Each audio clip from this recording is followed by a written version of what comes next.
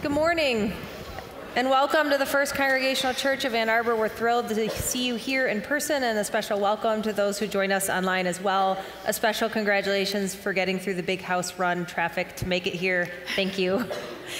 Today is New Member Sunday, so please join us for cake upstairs and for an opportunity to meet our incredible new members who will meet shortly in the service. Many of you know that Anne Lamott is lecturing at the Michigan Theater tomorrow evening at 7 o'clock. There's a group of folks from FCC going, and the Activities and Fellowship Committee is offering an optional brown bag dinner prior. So if you want to join together with a group of folks from here at FCC at 4 p.m. in the Mayflower Room for a discussion, and then you'll walk over to the theater together, know that that is open to you. Also, Family Camp is May 17th through 19th, and we're hoping that folks will register by this coming Friday so we have an idea of how many people to expect. Everyone is invited, whatever your family looks like, however much you are involved in the life of FCC. It's a wonderful weekend over on the west side of the state. We go on Friday, stay through Sunday, and there's more information in the weekly emails about that. This continues in our Stewardship Month, and today we have a really special story for you. If you have not already seen them, you've received a time and talent form and a pledge form. This is the month to get those in. But also this month we're highlighting impact stories of folks in our community who have really been impacted by the life and ministry of FCC, and it is with great honor that I introduce to you Sarah Livesey.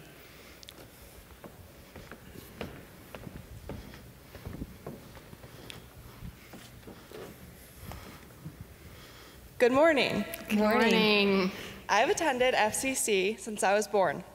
I was baptized here, I was confirmed here, and although I'm not getting married here, I'm going to have pieces of the church with me on my wedding day. Growing up, my family was really good about coming to church on Sundays. As we got older, that was not so much the case. Our attendance became sparser. Although we did not come every Sunday, my sisters and I still stayed involved. Junior high youth group and senior high youth group played huge roles in my life and allowed me to develop relationships with church peers that I still have today. I went to Louisiana for 3 years in a row on intergenerational mission trips. Senior high mission trips took me to Muskegon, Costa Rica, Tennessee, Kentucky, and even to our backyard of Detroit. My senior high leaders, Nancy, Jean, Darcy, Scott, and Bill, were our mentors. They embodied what it meant to serve people, to serve your neighbor. Being able to serve on these mission trips with them allowed me to learn from them. Not only did I learn how to drywall and to use power tools, I also learned grace, patience, to work hard, and most importantly, to love. To love myself, to love my friends, my family, and my neighbors. These mission trips were something that I looked forward to every summer. On these mission trips, we would build houses, clean up yards, build sheds, paint, share meals, and create memories.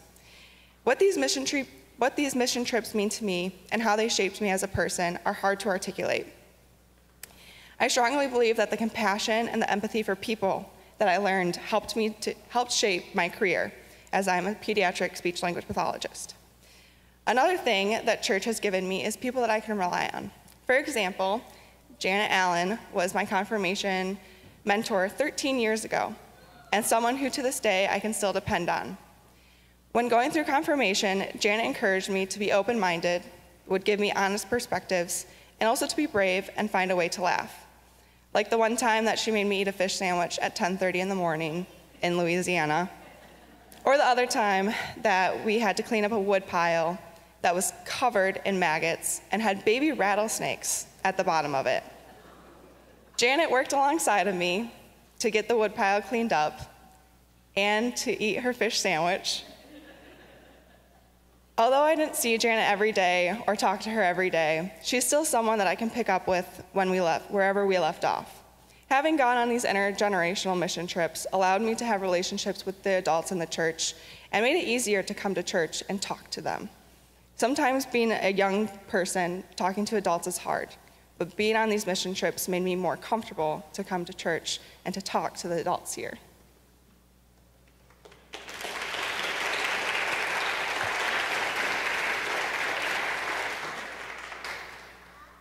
Oh, I had to confess to Sarah at the 9 o'clock after 13 years that I fake ate the fish sandwich. I didn't eat it. But the reason for the fish sandwich story is the family we had worked for all week, who had absolutely nothing, brought us these double fish sandwiches at 10 in the morning to thank us. And we were, Sarah, we have to eat these. And she ate it. But anyway. I just wanted to say the opportunities to mentor and be involved with other generations in the church have been really important to me also. Whether you volunteer in the church school or do confirmation mentorships or join us on other mission trips or work days, the opportunity to develop relationships with people that you normally wouldn't interface with have just been incredible. One of my favorite memories of our mission trips together is when we always slept on air mattresses in churches. And one year in Louisiana, the girls were in one room and the women were in the next room with a door between us for our sleeping areas. And we were just lying on our air mattresses, just talking in the evening before going to sleep. Lights were still on. And the next thing we know, the girls are at the door saying, "Can we come in and be with you?" And so they came in and flopped on the end of our air mattresses, and we had a big slumber party together. And it was just the best.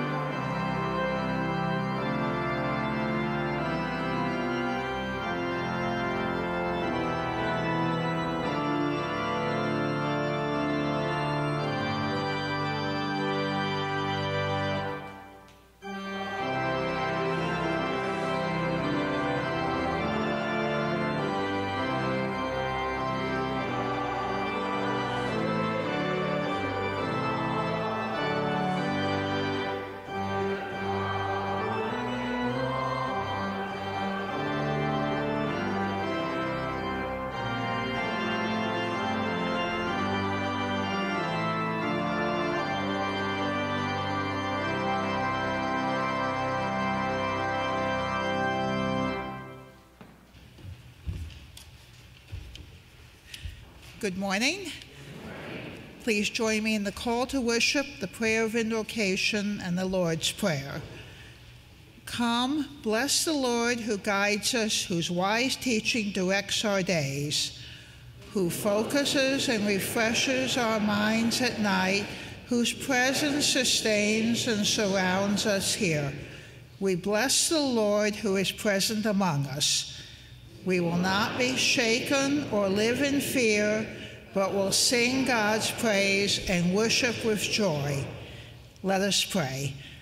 God, who shelters and encourages, equip us for the battles of life. When we desire armor, open our ears for understanding. When we want to argue, remind us that there is nothing holy about being right. May we lead and live in the light of your wisdom, praying together. Our Father, who art in heaven, hallowed be thy name. Thy kingdom come, thy will be done on earth as it is in heaven. Give us this day our daily bread, and forgive us our debts as we forgive our debtors. And lead us not into temptation, but deliver us from evil. For thine is the kingdom, and the power, and the glory forever. Amen.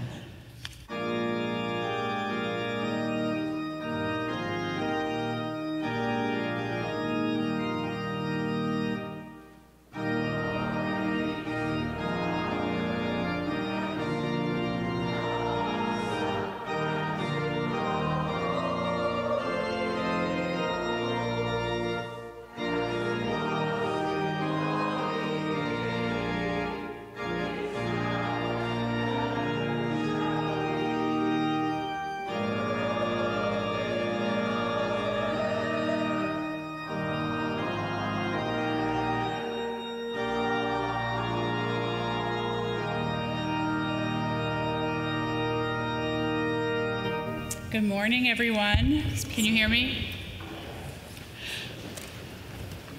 We would like to now invite forward those who wish to become members of this church and enter into covenant with this community of faith. As I read your name, would you please step to the front? Travis Bolenbacher and Monica Branzo, Bo Bonnell and Siri Ibarguen, Samantha Field, Richard Lord and Sue Jeffers, and Christine Martinez. You will also see that Jillian is included in our bulletin, and she was welcomed into our congregation at the 9 o'clock service. Paul was writing to the people of Ephesus as they began their journeys of faith.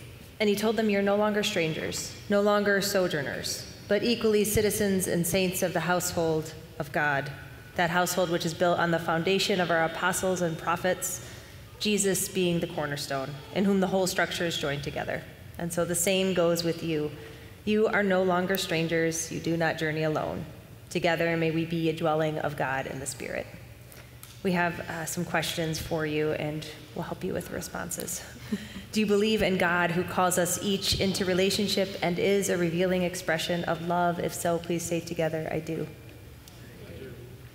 Do you promise, according to the grace given you, to grow in the Christian faith and to be faithful member of the Church of Jesus Christ, celebrating Christ's mission in all the world? If so, please respond, I promise, with the help of God. And finally, do you promise to uphold the mission of this church to be a beacon of God's love, hope, and Christian freedom, becoming a member with all of the duties and responsibilities therein? If so, please say, I promise with the help of God. I invite you to join me in the welcome of our new members, as is printed in the worship bulletin. We welcome you with joy into the common life of this church. Let us work, serve, and journey forward together striving to create a supportive community of people committed to loving the world created by our loving God. As we receive you as new members of our church, may the blessing of God be with you all, now and always. Let us pray. Gracious God, we praise you for calling us to faith and for gathering us into this church, the body of Christ. We thank you for your people gathered here at the First Congregational Church of Ann Arbor, and we rejoice that you have increased our community of faith with these wonderful new members this morning. Together, may we live freely in the Spirit, building one another up in love, sharing in the life and worship of the church, and serving the world in the Spirit of Jesus. Amen. Welcome. Friends, join us in welcoming these new members. Welcome. Yeah, welcome. Swap. Welcome. Welcome. We'd like to invite kids and youth to kind of transition downstairs, and as they're doing that, let us greet these people and one another with the passing of the peace of Christ.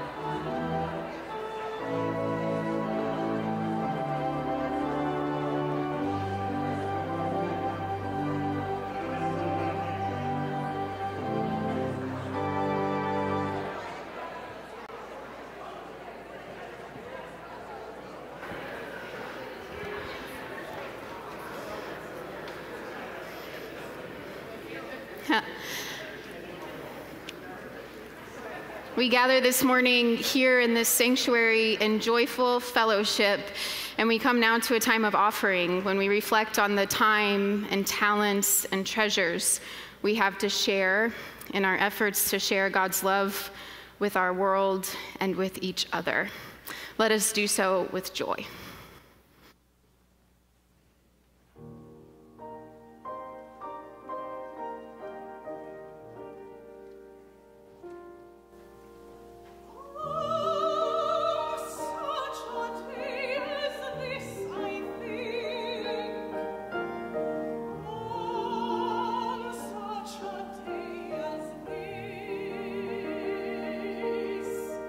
When earth and sky and nature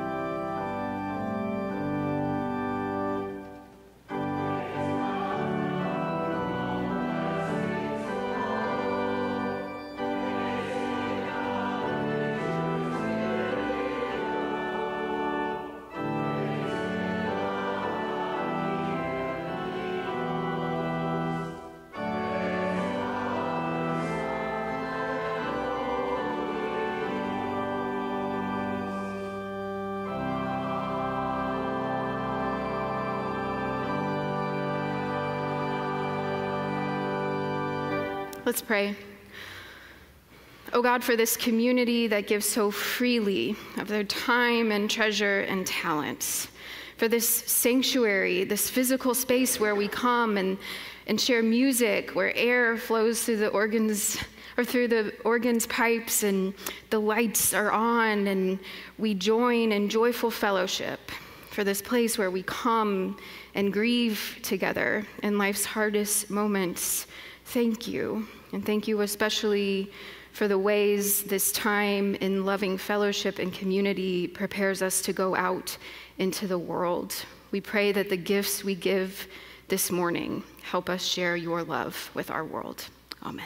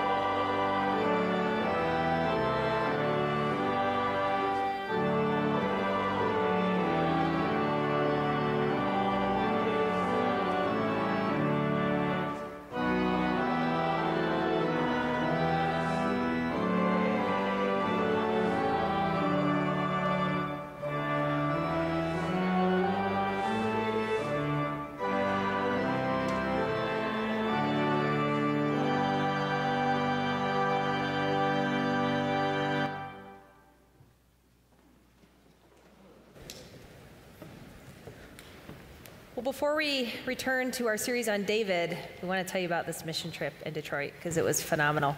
We're going to show you some pictures, and I'll narrate through what those are, and then I'll share a prayer that guided us through the time together, and then we'll invite up some of the crew to share their stories. So you can first see a little bit of what we did.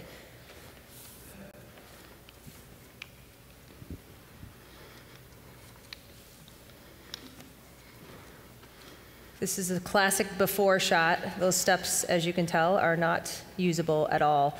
This is Janet going from our cut site, which was on the side of the house because there was no power on the first floor. This home had 2 tenants, and the lower tenant was not living with any power, so we flew a power cord over the top tenant. This is our headquarters, the conference room where the agency was housed. It's called After the Storm. It helped to renew and remediate homes after the floods of 2021. Here we are having to use hand saws because we didn't have power that day. The tenant was out, and so we had to improvise. The hand saws still worked, as you can tell. The masonry was so far deteriorated where if you've ever built steps, you usually try to tie into the house, which we were unable to do. So some great post hole diggers sunk those 2 posts 42 inches deep, which was no small feat. I didn't dig the posts. I did drop a couple pencils in the holes once they were already dug, though. And we even got one of them back, yeah. So as you can tell, we're seated on the steps were stable. They've got handrails. The person that lives there and needs to get out has suffered from a stroke, and so he needs that extra stability in getting in and out. And that's the crew. And the steps still didn't break. We put 4 or 5 of us on there. The other projects were installing these handrails, so these were smaller crews. The basement steps, where a lot of folks do laundry and store other things, didn't have safe handrails. And a lot of these folks are seniors who really need that stability going down the steps to be able to use their home. That's Cheryl. She was our leader from the agency. And this was the crew. Where's Janet? Janet's going to talk about dry lock, because I didn't do that project. Okay. We were fortunate to only work in basements that had been mucked out and mold remediated. So we went in where they were bare and ready for us to go. So we painted the raw concrete and waterproofed it with special substance called dry lock. You'll see, how it looks afterwards. And about 6 or 7 of us did that project. And the dry lock waterproofs those walls, right? So if it floods again, they don't have to do mold remediation again because the liquid can't get into that masonry.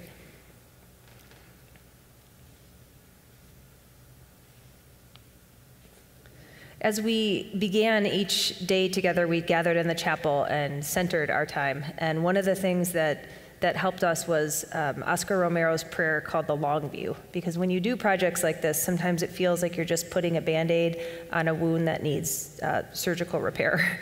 And so this prayer helped us center our efforts, and I want to share it with you now. He writes, "It helps now and then to take a step back and take the long view. The kingdom is not only beyond our efforts, it is even beyond our vision. We accomplish in our lifetime only a fraction of the magnificent enterprise that is God's work. Nothing we do is complete, which is another way of saying that the kingdom always lies beyond us. For no set of goals and objectives includes everything. This is what we are about. We plant the seeds that will one day grow. We water the seeds already planted, knowing that they hold future promise. We lay foundations that will need further development. We provide yeast that produces effects far beyond our capabilities. We cannot do everything, and there is a sense of liberation in realizing that. This enables us to do something and to do it well. It may be incomplete, but it is a beginning, a step along the way, an opportunity for the Lord's grace to enter and do the rest. We may never see the end results, but that is the difference between the master builder and the worker. And we are workers, not master builders, ministers, not messiahs. We are prophets of a future not our own." So let me introduce to you some of our workers wearing Detroit gear, some of them too. Come on up, guys.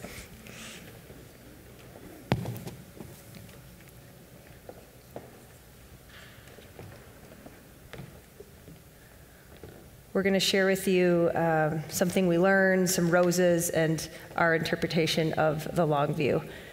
And I'll start. I learned that when you're doing a set of steps and the stringer doesn't seem like it fits, it is better to rotate it before you cut off the bottom of it.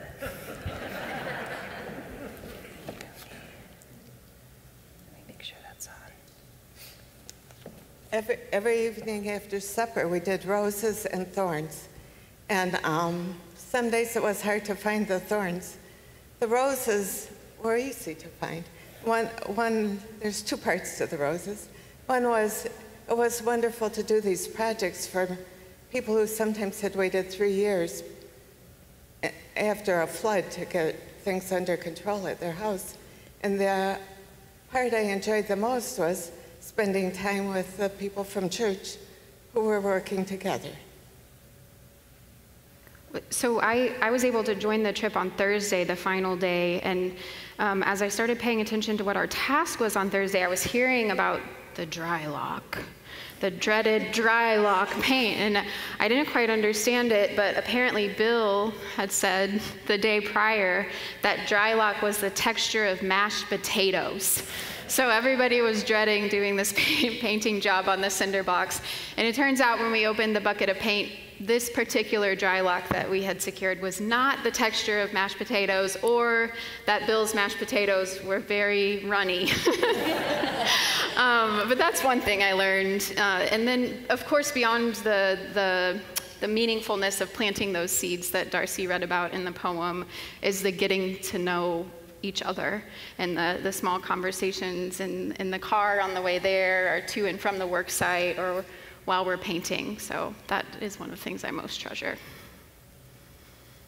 We worked with an agency called After the Storm, and they had the best director that we had ever worked with over all the years of doing mission trips. She communicated, she deeply cared. All of her case managers in the agency deeply cared. And they had seemed to form relationships with these people over the 3 years they were waiting for work to be done in their homes, or like each step that was happening in their homes. So they were just, probably very lowly paid people that just cared deeply for these people. They called them survivors and not clients, because they had been through so much in all their life, and then this flood happened and just caused even more havoc that they just couldn't possibly deal with financially or physically. So I just thought calling them survivors was another level of understanding and respect for what these people had been through. This was my first mission trip, and I really enjoyed the fellowship with my FCC team members. It was a lot of fun. One of the things I was really thankful for was the giving back to the city. I was raised in Detroit, so giving back to the city felt really good to me. Plus, I worked in that area. I worked at the Henry Ford Health System for years, so I was right at home, right at the location. I was very thankful, too, for the weather. The weather held out for us because it looked like we were going to get rained out the one day. Janet talked about the lady in charge, Cheryl. She asked our group what was the best thing about this, and Janet said, "You, Cheryl." You could just see the emotion. It just lifted her up. It was really touching. I meant it. Yeah, it was great. A number of you have been on mission trips, and so you know what it's all about. But for the benefit of those who haven't or are newer members, the intergenerational trip was started in 2006 in response to damage caused by natural disasters. But whether it's hurricanes in Louisiana, or tornadoes in Alabama, or flooding in Kentucky and now Detroit, the common thread is its impact on the victims or survivors. After the shock, the initial shock, then they're basically hit with this unshakable feeling of helplessness and loss. And after we have been spent all or part of our week with them, then before we leave, they invariably try to express, often with emotion, what it means to them that someone from somewhere is willing to extend a helping hand in their time of need. And that is probably the most important thing that we do out of all of the work while we're there, because we obviously can't fix everything for them. Many of them are on fixed incomes and have meager or no insurance, and so it's a waiting game till someone can help them out. And so if you have any interest in attending or participating in one of the future trips, I can tell you that it addresses your desire and or need for service beyond self. It provides an opportunity to broaden your relationships with other members of the church with whom who you may know casually, or in some cases you haven't even met yet. So if you have any interest, I would say be less concerned about your age or your construction skill set.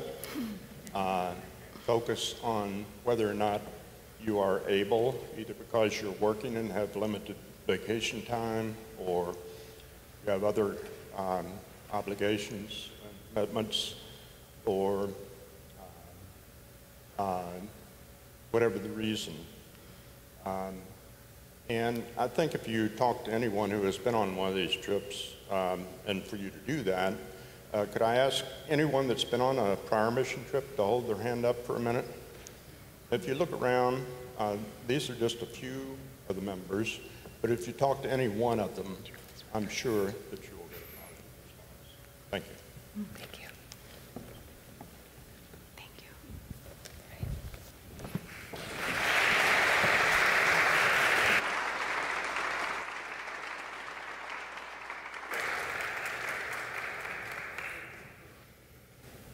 As we drove down Grand Boulevard and Tireman and cut down the streets of these old Detroit neighborhoods, the mission team and I could see a remnant of what was. There were these beautiful brick buildings and architecture now boarded up and crumbling. We saw churches with windows like ours that were knocked out by rocks and broken, yet the structure still stood tall despite its abandonment. And when we looked at all that was now, it helped to know what had been. It helped us have hope for what could be. Many of you had heard or lived the stories of Detroit's heyday. Both my grandparents started their young adult lives in the city and would tell me stories. My mom told me stories of special weekends where they'd go to Hudson's, and if she really behaved herself, they got to have a Coke at the counter at Kresge's. She was a really young girl. Her mom and her would walk to their elementary school. I mean, Detroit was the desirable city. And why wouldn't it be? We had this rise of the middle class that happened after World War II that coincided so nicely with the rise of the booming auto industry and desperate need for workers. So the economic stability offered was enticing. And add to that Motown Records putting this city on the map culturally, people were flocking here in the surrounding suburbs. One of the things that helps in coming back to the city again and again and of doing the work to fix what we can for who we can is that we know its history. And knowing it helps us imagine and believe in a brighter future. History is our chance of not repeating the same mistakes. History allows us to have hope for what could be. And the history of King David and his pursuit of Jerusalem and rise to even more power is important to acknowledge, because today we're going to look at his most epic moment of moral disaster. But before we get to that, we're going to look at the history of his rise to power.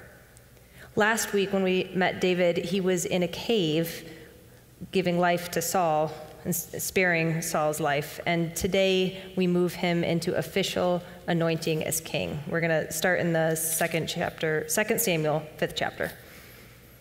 Then all the tribes of Israel came to David at Hebron and said, "Look, we are your bone and flesh. For some time while Saul was king over us, it was you who led out Israel and brought it in. The Lord said to you, 'It is you who shall be shepherd over my people Israel, you who shall be ruler over them.' So all the elders of Israel came to the king at Hebron, and King David made a covenant with them at Hebron before the Lord, and they anointed David king over Israel. David was 30 years old when he began to reign, and he reigned 40 years. It's quite a career.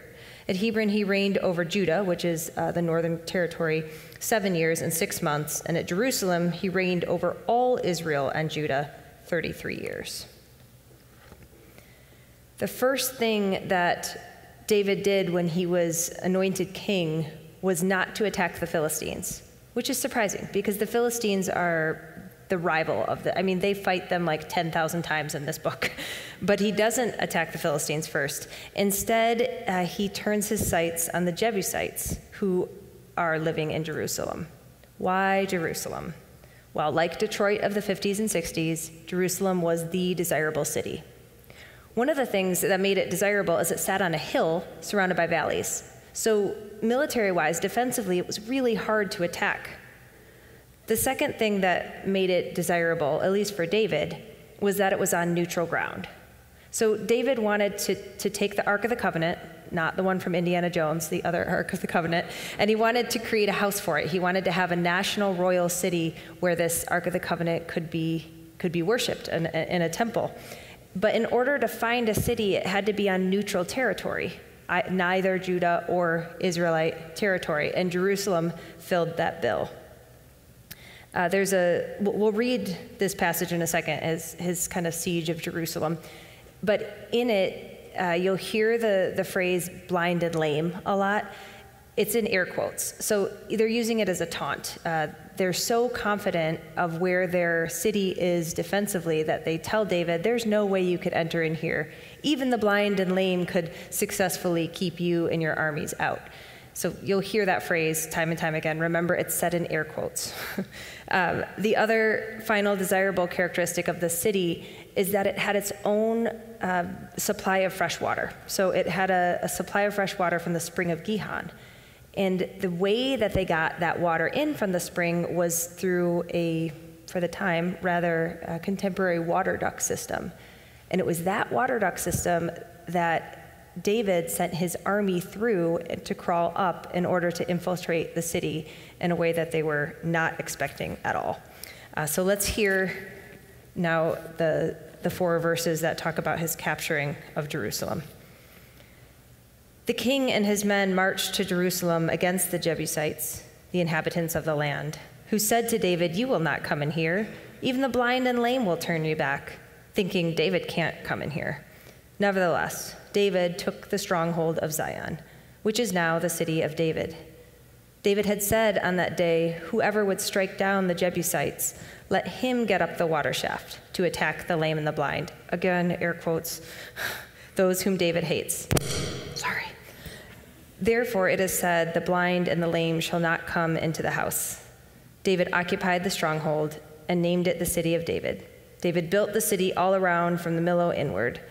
And David became greater and greater, for the Lord God of hosts, was with him.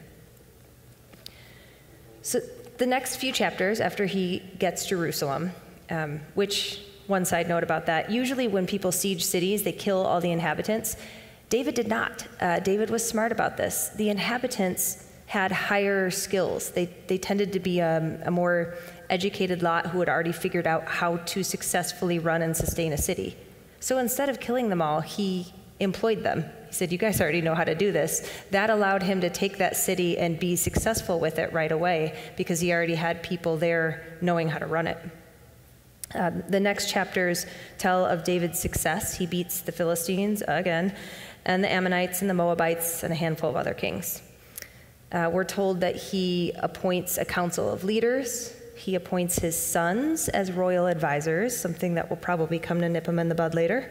But he seems to have it all, right? The wealth, the family, the respect. Most notably, he was beginning to fuse together some of these quarrelsome tribes. feat that proves itself today darn near impossible. But as is the case with too many, when they get at the apex of their power, they lose sight of their integrity. They have this idea that they're invincible. Last week, we saw how David was able to turn away from the temptation to be violent against Saul, right? But there's a temptation that David doesn't do so well with. Anybody know her name? Bathsheba, I heard it, yep. You can read Bathsheba's story in the 11th chapter of 2 Samuel. But the gist of it is that David sees beautiful Bathsheba bathing on a roof, and he hasn't been told no in over a decade, so he decides, against her will and her marital status, that he must have her. She becomes pregnant, and in an effort to cover up his adultery, he tries a number of schemes to pin the pregnancy on her husband Uriah, who is one of his greatest generals in his army. The schemes don't prove productive, so in the end, he ends up sending Uriah to the front lines of battle where he knows he will be killed, and he is. It is a moral failure of epic proportions. And yet, I think it's this blunder that we read about in chapter 11 that makes David more real, that makes David as a king a bit more relatable. Because until this moment, David seems incapable of doing anything wrong.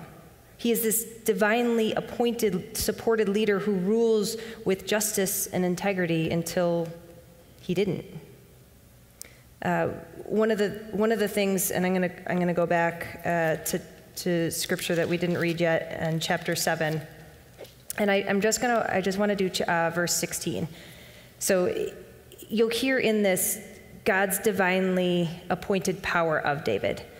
He's working with Nathan the prophet. Nathan's telling David all the things, all the messages from God. And he tells him, your house and your kingdom shall be made sure forever before me. Your throne shall be established forever. These kind of divine messages give David this sense of invincibility. And so when he has this moral failure and tries to come back from it, we as the readers get to see whether or not he does. What comes next in the story tells us as much about David as it does about God. When humans morally mess up in huge ways, like David did, God doesn't give up. God doesn't abandon David. God doesn't smite David dead with a bolt of lightning from the sky. God doesn't even remove David from kingship. It doesn't mean the moral failure was ignored. Nathan the prophet strongly rebuked David's despicable behavior, as he should have. David himself was incredibly remorseful of it, as he should have. We'll hear some of that remorse next week. We hear it in the Psalms. He just pours out his heart over how regretful he was about this terrible behavior. But David doesn't give up on his country, and God doesn't give up on David. David's life from here on out didn't sail on with the ease as it did in the earlier parts of the narrative. He absolutely has some heartache, not due to a punishment from God, more due to some really messy family dynamics and drama, many of which were created by David's own actions. But he continues on as a king, and he leads with the integrity he once had shown. He defeats the Philistines for the 10,000th time in this saga, and he closes his leadership with a song, one of many he wrote. And the lyric says this. He says, "The Lord lives. Praise be to my rock.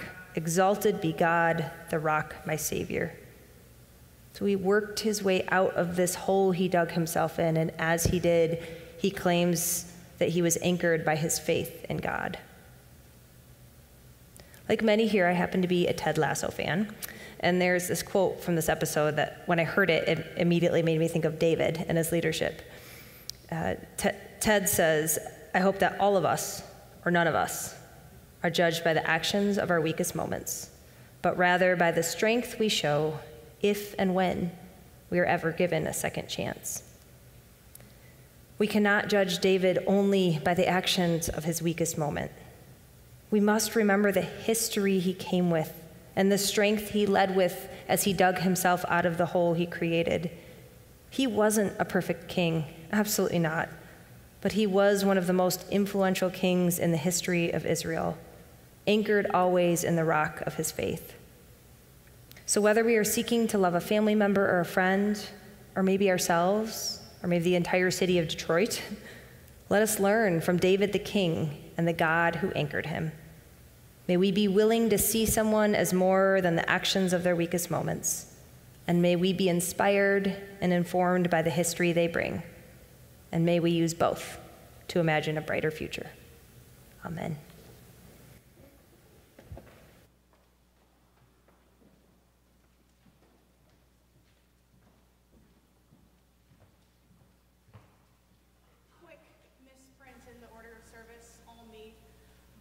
Today's solo will actually be King David by Herbert Howells.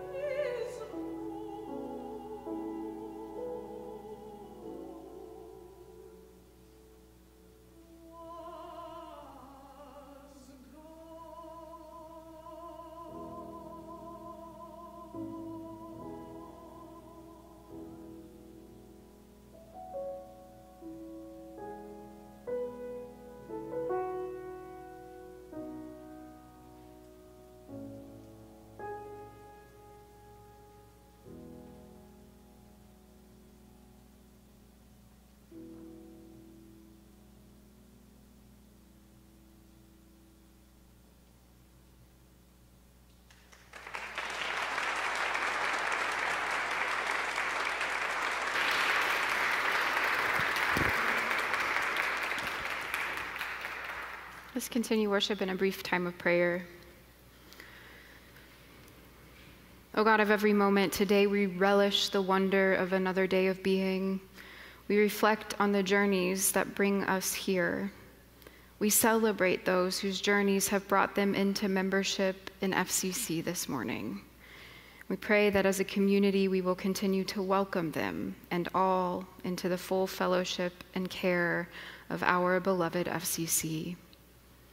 We pray for those who are seeking community and connection this morning. We pray that all will find spaces that nourish, challenge, and set on a path of love. God, we thank you for those whose journeys involve service this week, hospital visits to friends, meals shared with loved ones, a day or days of volunteering in Detroit. We pray for those who still need care, for those who are sick or healing, for those who are lonely, for those who just can't seem to get a break from the burdens and oppressions of our world. And as we reflect on the story of David this morning, we pray especially for those who are survivors of sexual violence. God, we reflect on journeys to leadership and on our relationships with power. We celebrate the power of individual and collective agency, and we will lament times when power is used over people to manipulate, control, and serve selfish interests. Help us be aware of our own power. Help us stay humble.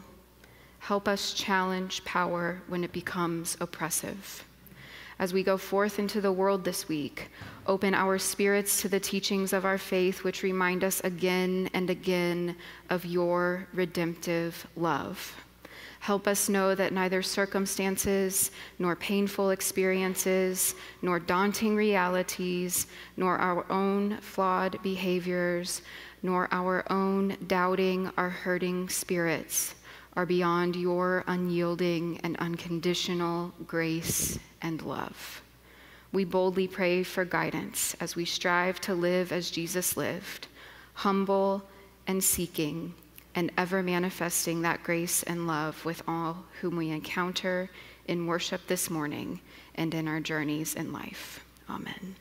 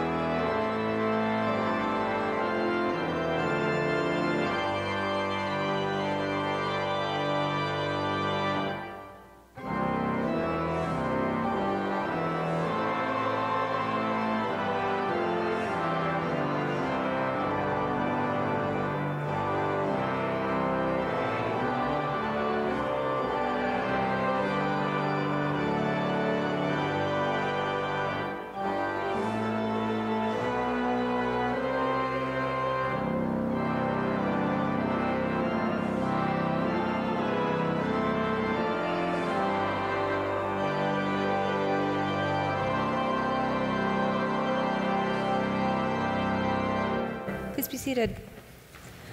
My charge to you is to go from this place and remember that no person, no city, no nothing is not redeemable. Go out and be workers and don't put the pressure on to be master builders, because it takes all of us.